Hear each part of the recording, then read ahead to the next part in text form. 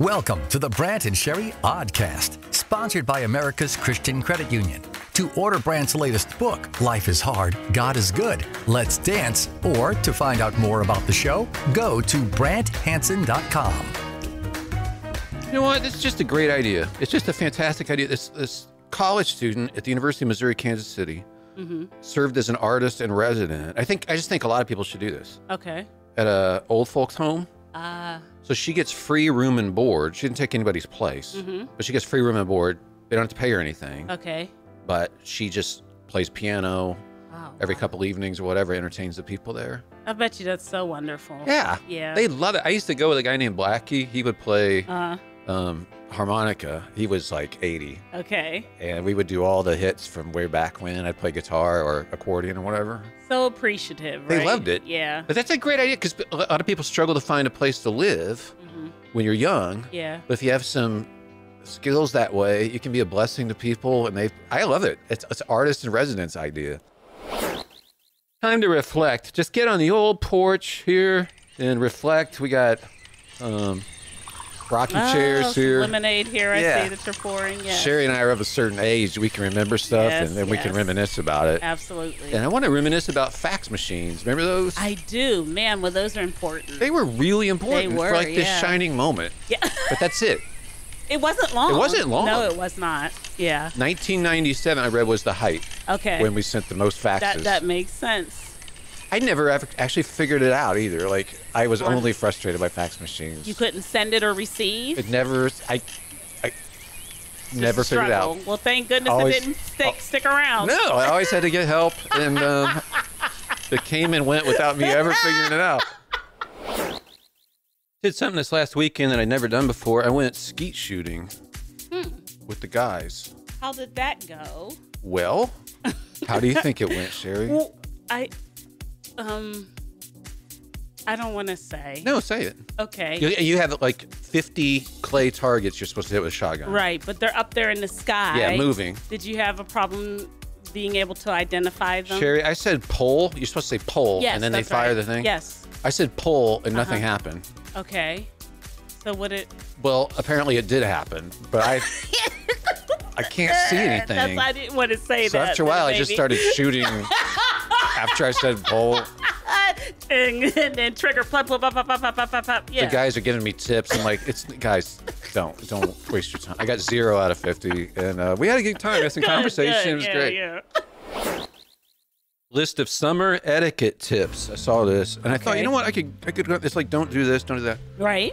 More fun to take the don't out, I think. Okay, so let's see. Okay, so if you take the don't out of these etiquette tips, set up right next to someone at the beach if there's room to spread out, and block their view of the water. Oh my! The next one. I've had people do that actually. When you leave the beach, shake out your sandy towel right next to someone. And the last one is set off fireworks constantly. Okay. The 4th was over 2 weeks ago. It's time to move on. That makes for a very fun summer. Very, very fun summer. It's all about you, summer. Question for the ladies and the single ladies. If you met a guy like this, I was reading about this guy who lives in New Zealand, whether it'd be a deal breaker or not. Let's say he's awesome. I don't know anything about him. His name's Lee. Okay. But let's say he's a great guy. Yeah. Spiritually mature, like handsome, all that stuff. Got it. He does have 55 Homer Simpsons tattooed on his body. So his body's completely covered in Homer Simpson tattoos. Is that a deal breaker? Brant, here's the thing. Just let me know what you think. Do you think that would be to any woman? Well, if you can explain it. Other than Marge?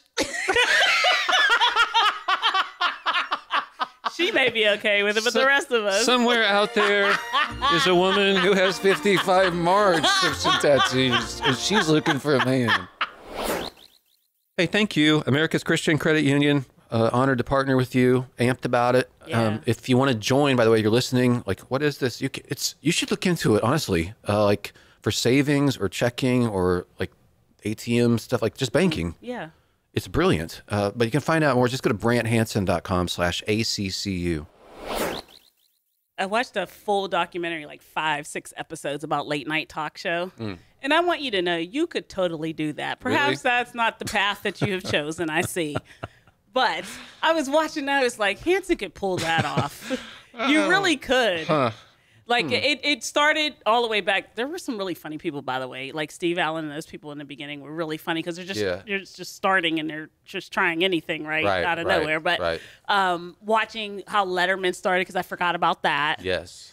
And then Conan, I was never a real big Conan fan, but then when they went back, I was like, oh, you know what, that is pretty funny. Yeah. Like, but a lot of the bits and things, I was like, if you gave that to us, I bet you we could make that happen. That's what, I don't know if that's arrogance or whatever, but I'm watching it because behind it, like, there are all these guys, but, and I don't know, most people probably don't know this, for the majority of them, there was a female executive producer. And so that was for when executive producer and head writer. So that was for Letterman. That was for like and I was like, Hansen and I could probably make that happen. Yeah, I think. Because you'd be open to the bits and you have that kind of stuff in your head already, right? Yeah. And I was watching and I was like, they're doing that with like a writing team of 8 or 10. Yeah. You could do that. We got to pump it out every day. Letterman to me was really, really, really, really funny at the beginning. Yes. And he had a female executive producer who super funny show. Yes, yeah. It was so random. Yeah. Like there's so much. They had a guy, and I realize most people listening to this, you didn't see it, but they had a guy named Larry Bud Melman. And he would interview people. He was just an older dude. Seemed kind of simple, but had glasses and just very enthusiastic. But they sent him out to like interview people on the street or celebrities. Yeah. But he would always hold the microphone in the wrong place. So while he was talking, he had the microphone at their mouth. And then when they started talking, he put it back. And they did it 1,000 times. They sent him out to cover everything. And he interviewed everybody. And he just did it so genuinely. It was like, and then the height to me was you'd hear these whistles, and no, it'd be random in the show. Right.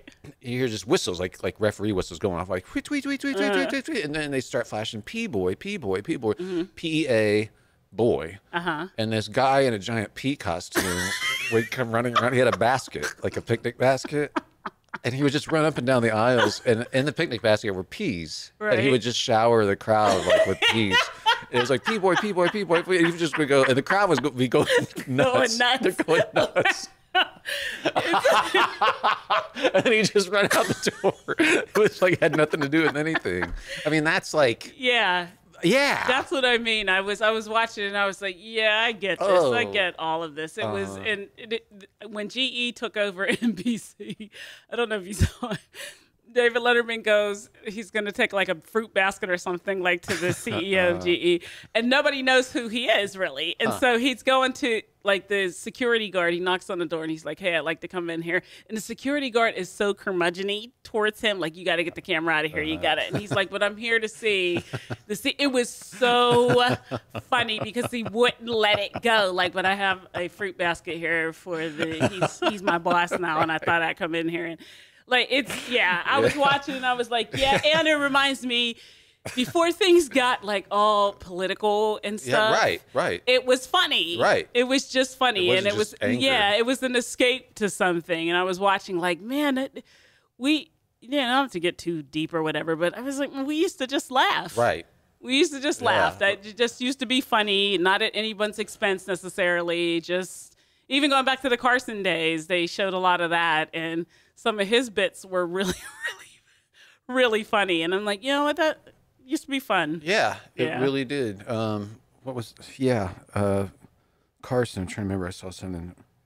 Well, he would do like the thing where he had the dude from the zoo come and bring animals and stuff, and that was always good. Well, they interviewed the lady who the first time he had it done, and it was a little monkey, and then the monkey's like on his hand, and she's talking like and so this, and he's like starting to crawl up his arm, but he's still trying to have this interview, and then it ends up on top of his head, and it's that kind of stuff that you can't control. Like I love things like that, where it's like, and then he's up there on his head while he's talking. He's like, "How long do you think he's going to stay up here?" Like, and he held his composure so well. He knows it's funny. Yeah. And it's the understated, Yes. thing. This is funny, and I'm going to let it breathe here for a second. You know, Bob Newhart died last week. I saw that, yeah. And again, for people, you have to be of a certain age. I didn't even really catch his career, but I did see some of his stand-up a little bit. Yeah. And I was like, wow. Yes. That actually worked. Like, it's totally understated. It's smooth, and not smooth. When I say smooth, there weren't peaks and valleys. Yeah. It was just kind of It's conversational, and it's very different. Yes, if you listen to it, you'd be like, okay, that is very different. The last thing I saw of his was very funny to me. Like, the jokes were like, man, that is so funny. And it was the delivery. Right. The delivery is just a specific kind of delivery that I think is good. Yeah, I love it too.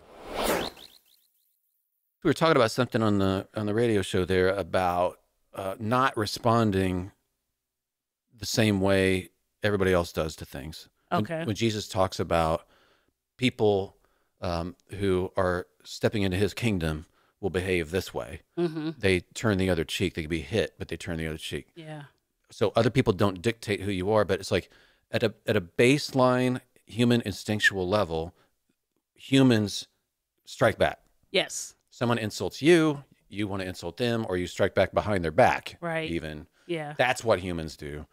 And he's saying not these sorts of humans. And it is doable. You can become that sort of person, which is kind of a running theme for what we talk about. It's called discipleship. Right. So that you respond differently. But I was thinking about that. Like, that's just universal. That's what humans do. They could be educated, they could be wealthy, they could be powerful, or the absolute opposite. That's what humans do. It could happen on this continent or Europe, Africa, you know, Asia. It doesn't matter. It's universal. It is universal. So what kind of humans don't? That they actually respond differently to stimuli. Like, that's a new creation. Yeah. And if throughout Scripture, a lot of Paul to me has always been a little opaque. It's been tough. Like, what?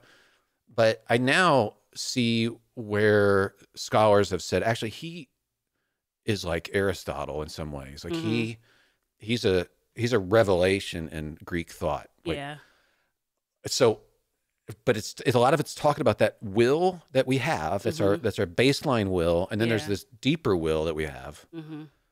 That can be in tension, where we're not just driven by our desires or emotions in the moment. You become a different sort of person. But I was thinking in some about this. We have all these differences in the world. This, that, the other thing, nationality, race, creed, blah, blah, blah. But if there were a group of people who were practicing this new creation thing, you've got more in common with them if you're trying to do that. That's exactly then right. you can go anywhere. You can go to Australia, you can go to South Africa, you can go to, you know, Egypt, whatever. You meet people like that, people of Jesus, who are being transformed in his likeness. That is special. Like, you've got more in common with them than anybody else. Because that's just a fundamental human change. Yeah. There's nothing like it. You know what? It's not that big of a deal. It's no big deal. Okay. So fine. That's the way life is going to be, but it's not enough to give your password anymore, is it? No, it's not. No. And it's incredibly frustrating. You're proud of yourself. I remembered my password. Yeah. And then you got to check a different device to confirm the code that we sent. So you're like, and you've got to get there quick, because that code's going to expire. 2 seconds. We just sent 48 codes to 64 devices. You have 12 seconds. And then you can pay your phone just bill. need my password. Got a nice note here. Mostly nice. It says, "Dear Brant, we love your show and all the effort you put into the quality content. Nice. But we have a problem. Okay. We heard you talking about how breakdancing is going to be part of the Olympics. It's true. We heard you say you can breakdance. Here's the problem. We don't believe you. Okay. Sincerely, the Watson family." Whole Watson family wants to see you breakdance. Watson family? Okay. Oh, well, would you look at this? Explain this, Wow. Watson family. I can't explain it. Oh. Wow. Oh. Okay. Wow. Oh. Look at, careful. Watch your neck. Yeah, okay. Yeah, I don't think you should. Explain it, Yeah. Watson family. Wow. That was,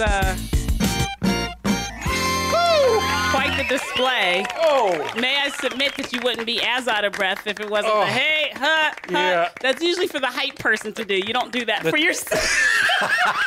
That's a good point. The top of my head hurts right now, Watson family. The Brant and Sherri Oddcast, sponsored by America's Christian Credit Union. To find out more about the show, go to BrantHansen.com.